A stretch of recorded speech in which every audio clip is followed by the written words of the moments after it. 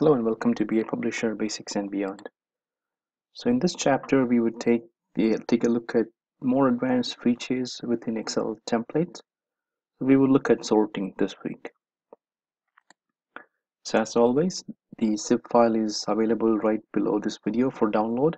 So the zip file will have all the files at different stages for you to play with. So our objective is to get more familiarized with Excel templates. We are going to learn about sorting and how to use conditions to fill certain values and what is not possible with the Excel templates. So before we continue, let's make sure all the required add-ins are installed. So um, so we would start with we'll start with the usual. We will copy the XDO metadata. We will, you can name it anything. So we'll look at the basic template, but the data sample that we're going to use. We can have a root element. You can have multiple elements as an attribute. Num is an attribute.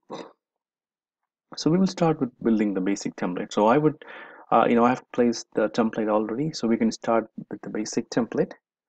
Let's go ahead and build the basic template. So I've copied the template that we used before. So this template, it basically has the employee detail and total salary that we created. So let's go ahead and test it out before we create the group. So you would get the template viewer. We'll refresh. I'm going to get the first one. Make sure you select Excel and run. So at this point, so if you see the formatting failed, you can always go and error maximum log and start processing. So it'll give you more details about where it failed. So let's go ahead and look at that. So this is template.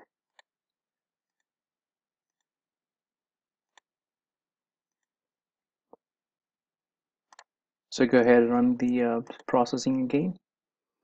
So this time it worked. So we can see the data. If you look at the data, you notice that the department name is not sorted properly. So let's go ahead and sort it. So let's see how we can do it. So in order for it to sort, what we have to do is we have to create a new group, and we are going to sort it. We're going to select. We're going to create basically a new group by selecting the root as a row, and we're going to select the sort condition for each. So basically we can select we're going to add a new element, which is a group, and we're going to sort it. Let's go ahead and add this. So I've added a new group and I have selected the row and I'm sorting it by the department name and for each. So at this point I haven't changed anything. So if I look at it's the same group that I used before. I didn't change the group. Before we make any changes, let's go ahead and run this. This is 2.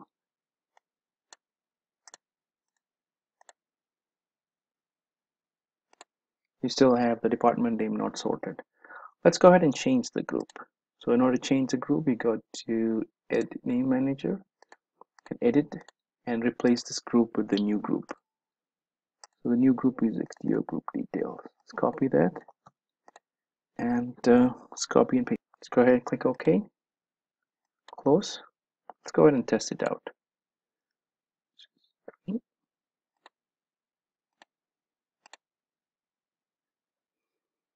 So you can see the department name is now sorted. So you notice that these department names are empty. Let's go ahead and put a value there.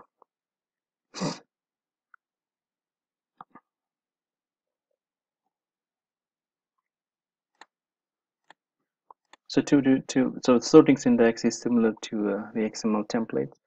So I've included it here. So we can replace the current group. So we the output. Let's do for if department head the department name is null. Let's replace it with HQ. So to do that, we're going to add a new field. Of course, we're going to add a new field, XDO, a new field. Then we're going to add an if condition. So we're going to say if string length of the department name is not equal to 0, then we are going to select department name. if the string length is equal to 0, we're going to select the value as HQ. Let's go ahead and add it. So here I have typed in a main department. You can change it to HQ if you want.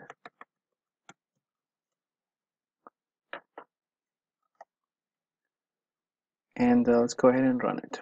Sample 4. Well, at this time we haven't mapped it to here, so there should not be any impact. Let's go ahead and run it.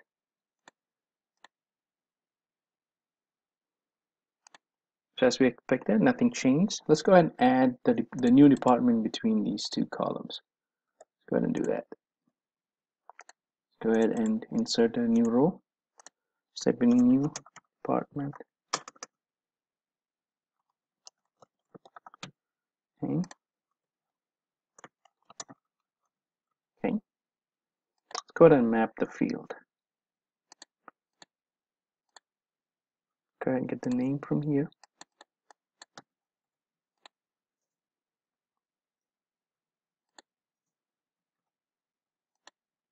Employee details. Click OK. Go ahead, click OK. Close. Let's go ahead and run this.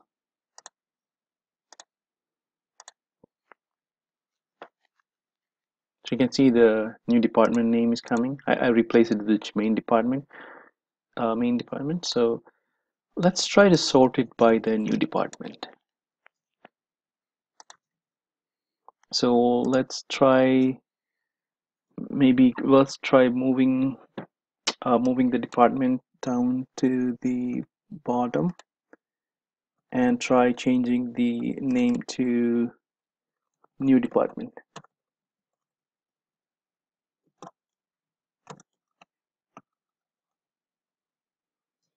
Let's see if this works.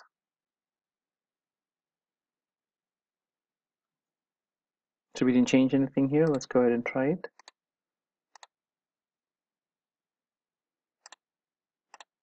So you notice that we did not, so even though it took the variable, we did not sort it by the new department name. So this tells me that we cannot use the new variable that's defined for sorting. Let's try one more thing. Let's go ahead and rename this with uppercase and see if it works. So let's go ahead and add the new department, and we change the case to uppercase. Let's see if that works. Or at least we should be able to see the data.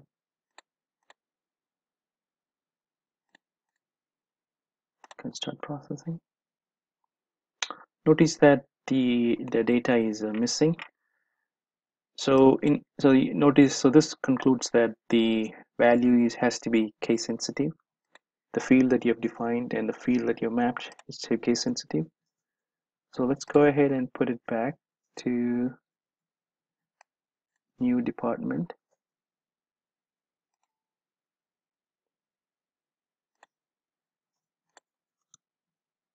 Or let's go ahead and change the metadata definition. Oops, sorry.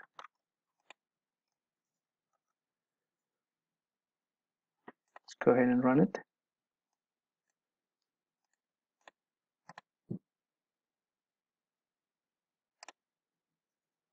We can see that at least the data came in and the sorting doesn't work.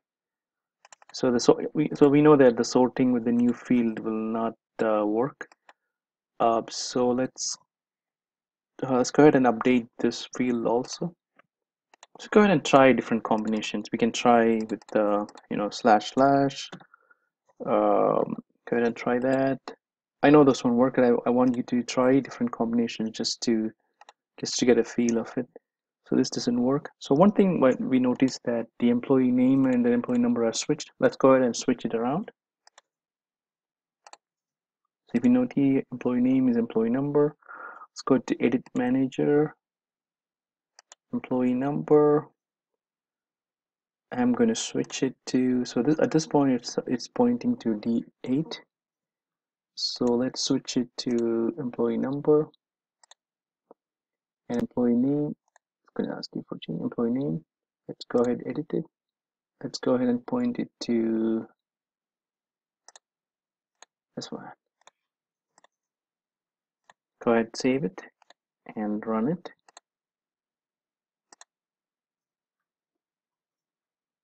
So we switch that around. So we have seen how to create a new field. So we're gonna add new column.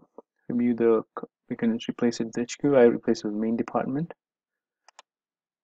and we're going to use the template viewer to see the data. So we can add header rows and colors to beautify it. So that concludes this chapter. So in this chapter, we looked at how the XDO metadata is used for sorting, and we tried out a few things, and we tried out the limitations of the XML based of the Excel templates. Let's go ahead. We will in the next few chapters we will look at more advanced features with the Excel templates. Definitely try it out. Try different combinations.